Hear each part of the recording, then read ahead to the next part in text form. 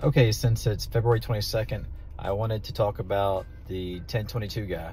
So like you guys have probably seen, this guy made an outrageous claim that he could shoot a soda can with a Ruger 1022 at 710 yards or meters.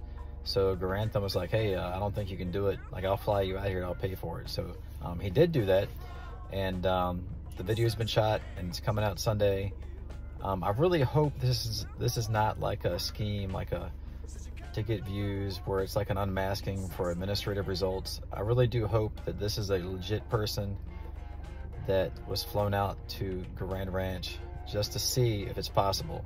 And the chances and odds are against this guy, but I really hope that he does it. I'm a believer.